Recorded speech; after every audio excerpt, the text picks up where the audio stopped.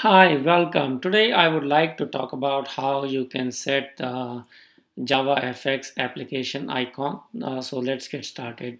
Basically, I have a JavaFX test application that I've done in one of my earlier sessions. And as you can see here that it has the title but doesn't have an application icon. And let me just show you how to do that. To do that, I'm going to just insert some code here, which is essentially using the image class, and it gets a new image and uses the file protocol, and it's called icon.png, and sets the get icons and add another icon, and that should work.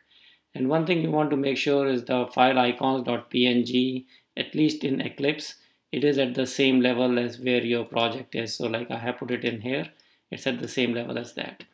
So if I just do that, I should be able to run this, and what you would notice is that I put in the Stack Overflow icon and it's showing up. So thank you for watching this short screencast. I will put this video on my website, and if you search for JavaFX app icon, you should be able to find it. And I will also put in a link for a website from where you can get many different free icons. So thank you for watching this short screencast, and you have a great day.